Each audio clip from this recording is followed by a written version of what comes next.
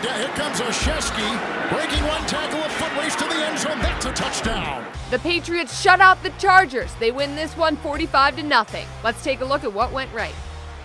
Gunnar Olszewski had 185 total yards in 2 touchdowns. One was receiving, one was on the punt return. He had a career day. I think he may get not only the offensive player of the week with the tug, special teams player of the week as well. The defense showed up once again. Chase Winovich had an interception. This time it led to a score for the Patriots. Just made a play, I'm thankful I caught it.